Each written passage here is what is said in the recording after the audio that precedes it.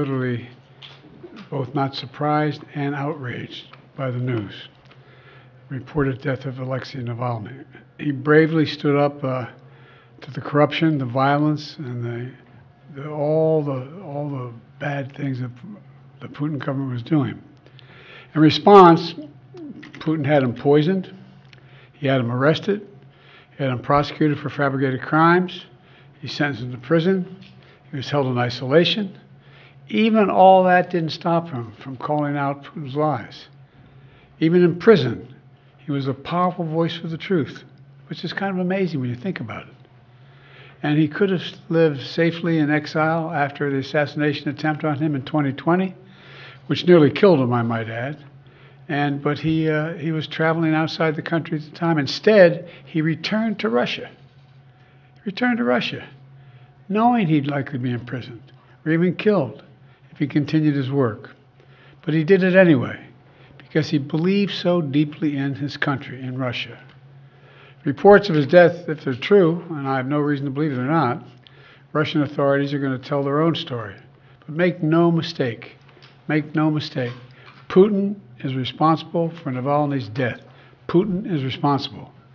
What has happened to Navalny is yet more proof of Putin's brutality. No one should be fooled, not in Russia, not at home, not anywhere in the world. Putin does not only target his citizens of other countries, as we've seen in what's going on in Ukraine right now. He also inflicts terrible crimes on his own people. And as people across Russia and around the world are mourning Navalny today because he was so many things that Putin was not. He was brave, he was principled, he was dedicated to building a Russia where the rule of law existed and where it applied to everybody. Navalny believed in that Russia. He knew it was a cause worth fighting for, and obviously even dying for. This tragedy reminds us of the stakes of this moment. We have to provide the funding so Ukraine can keep defending itself against Putin's vicious onslaughts and war crimes.